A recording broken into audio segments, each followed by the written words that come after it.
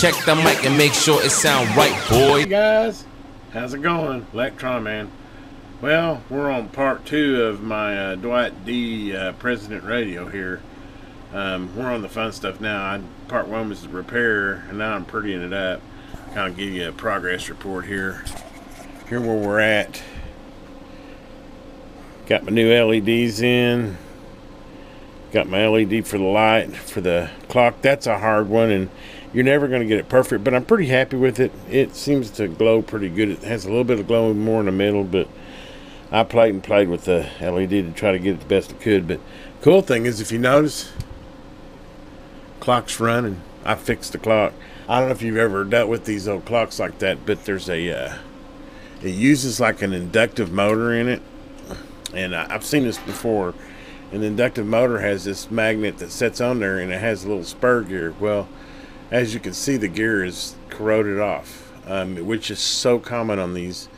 I don't know what causes it. I heard that it's lubricant they put in them, but whatever. 90% of the time, it's that little gear right there gets all chewed up. And so anyway, I found a fix for that, and basically I found a gear set in some servos that I have. And actually, one of the gears, I can drill it out, and it is the exact right pitch and size. And I just cleaned that out real good, and I put a new gear on there, nylon gear, which will never disintegrate.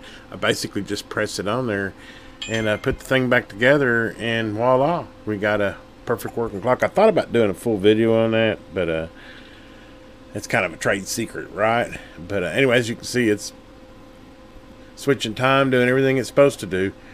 Got the LEDs in. Went ahead and kind of cleaned up the circuit board, and I also put a I don't know if you can see that or not. Actually, let me turn it this way. I got the wrong person. I put a heat sink on the TL220 transistor there. I like to heat sink those. You can buy those off Amazon for like $6 for 20 of those little aluminum things, and it just gives it a little extra. Power supply is running like a dream, as you can see, and I just want to keep the heat down and have it last long. Really, we're pretty much down now to aligning and tuning it. I'll probably put it most of the way back together since I've got all the front work done. Oh, by the way, check out this front. It don't get much closer to new than that. I mean, it is cleaned up so nice. Even the glass, look at that. No scratches, nothing. I mean, this is going to be a beautiful radio. I'm so happy the way that cleaned up. And the rest of the case is in really great shape, too. So it's going to be a good-looking radio. Anyway, I'm just kind of rambling now. I just kind of wanted to give you a progress report where we're at. As you can see, I've got her all completely tore apart. And I just went through and deoxed and cleaned all the pots on it. Cleaned the switches, LEDs on it, fixed the clock. Really, the last thing we got to do is put it back together and do an alignment on it. Anyway, we'll be back. Okay, guys, here's the latest update. We got the front cover all cleaned, all the knobs cleaned, got the front cover all reinstalled. We're getting real close to getting this guy done. She's running like a charm. I was actually checking the thermals on it, and we're running max of 110, 120. That's on the hottest components. How's that transistor? Yeah, transistor's only running 90. Transformer. Yeah, everything's running beautiful on it. Running like a charm. Clock's keeping perfect time. I've let it run for 24 hours. Right on spec. Everything's looking good. Really, the only thing we got left to do is do a peak and alignment on it.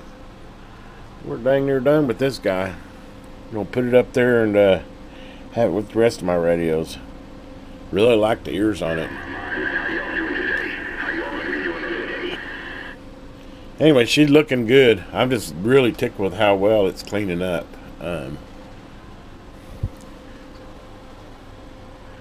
Look at it. We're getting close, guys. I'll come back. I don't know if you want to. I guess I'll show you a little bit of the tuning and alignment. I'll go through the alignment. I'm not going to give you details. I I'm not telling you how to align it. I'm just going to kind of show you as I align it. But anyway, just wanted to give you an update. She's looking mighty fine. Okay, first thing we're going to do is adjust the synthesizer. And according to the Sandsman, you want to put the CB on channel 19. You want to hook it up to test point 1, hook it up to oscilloscope. And then you want to adjust L5, which is right here, to maximum. Watch, we're just going to watch the peaks. Going down. Going up.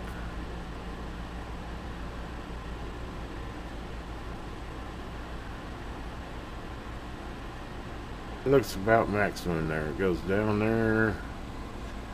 Goes up there. And looks like that's about peak there. Step 1. Step 2 is to hook it up test point 1 to frequency counter and set it to 10.240. It's spot on. I'm not going to mess with that. I mean, I'm not going to try to get that zero down. I'll probably end up getting worse than that. That baby is spot on. Okay, next thing we're going to do is move over to test point 5. Same thing, channel 19, and we're going to adjust L20 for 3 volts. Okay, the next thing, you go on test point 5, and you adjust L20 for 3 volts, and we're actually at 252 now, so it's definitely a little bit on the low side, which I'm going to need both hands for this, but you get the gist. I'm going to set that for that and set that for 3 volts. We'll come back. As you can see now, I am at 3 volts. Hopefully you can see that. 3 volts. Anyway, that takes care of that part. Let's move to the next. Now as you can see, I'm hooked on test point 6. I've got my sine wave, and now what I'm going to do is I'm going to adjust L21 for maximum. Same type thing. Just this for maximum.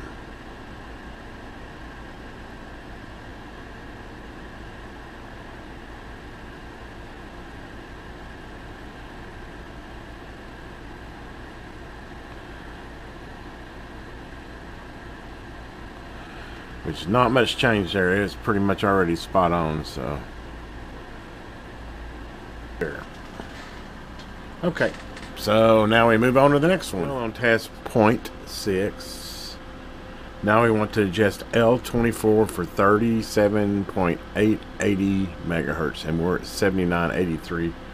That's so close, I don't even know if I want to try. Let me go ahead and we'll just see if we can get her to 880 exactly. That's why she's receiving so good. She's really pretty much on. Let's see if we can.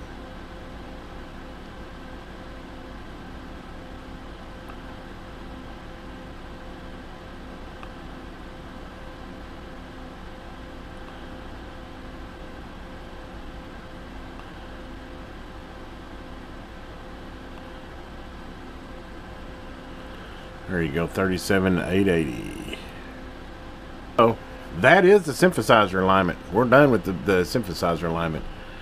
Receiver alignment, I got to take it to the other bench. I'm not going to go through that. But basically, you're going to go through there. I'm going to hook up my meter and put a tone through it. And then I'm just going to adjust all the L coils until I get peak receiving out of it. We will go ahead and we'll do a transmitter alignment. I think I can do that back on this bench. Anyway, we'll be back in a minute. Okay, now we're going to go into transmitter alignment. And we're on, what test point is that called? I believe that is test point 3, which is right there. And then basically what we're going to do, we're going to just peak the radio for maximum transmitter, which basically I've got it all hooked up on my oscilloscope now, and when I transmit I get a wave there. And then I'm going to adjust 17, 18. I mean, there's a bunch of them in here. I'm not going to go through all of them, but you kind of get the gist of it. I'll sit there and hold it. Obviously I have it in a 50 ohm dummy load. I have my probe set right. You know, you want to couple it right. You don't want to blow up your oscilloscope, but basically that's what I want to do. And then I want to peak all those to get maximum output. And that will do pretty much a whole tune-up on this radio. Let me I'll go through here and peak these, and we'll see what it looks like after I'm done. Okay, there's where we ended up. We didn't gain a whole lot there. She was sitting pretty good as far as output, it looks like it's pretty max. Now I will do a little bit of tweaking on my loading coils back here, but that's kind of a, I'll hook that up to the other meter and do that. This was the transmitter alignment. We're good there. In fact, I should be able to, well, if I did everything right, that frequency ought to be spot on. 271850. Yeah, she's right on. Actually 05, which should even be better. That's right on the money. That baby's spot on. Well, we got her line now. Okay, and the last part of this is the only part I'm deviating away from the factory settings. Is I'm going to go ahead and tune these loading coils here. You don't ever want to touch this one here. I took that spec to analyze, but you want to get minimum. That's your 54 megahertz trap, but I'll adjust these three. I've already set all that, so basically I'll just peak these and then I'll peak the AMC modulation, and that's pretty much it for the tune. And I'll use my meter with the dummy low for it to get maximum, because I want more than they probably set in factory and get the maximum out. I did notice it's missing one of the loading coils, so I went out there in my stash and I'll put one back in there and see if it improves it, or I'm not sure why it's not in there, but we'll go through there and peak it. And then I'll show you some final numbers. Okay, now I've done peaked and tuned it, and audio. Got a nice pretty modulation signal going. I'll come back and show you all put back together in the final performance of her. We're just about done with this one. Okay guys, there you go. There's the President Dwight D, 100% complete. She's peaked, she's tuned, she's slim and fine. Take a look at her. Ears are great on her. Nice, you still running the Washington? After I tuned her, she's dead keying right at 4 watts. And swinging. 9, 10. Not bad. Not bad for an AM radio. Sideband, you'll get a little bit more out of them, but for an AM radio, dead key swinging 8 to 10. Dead key in 4, I'm totally happy. Put a little heater on her and she would walk the dog. I already showed you how the modulation looks.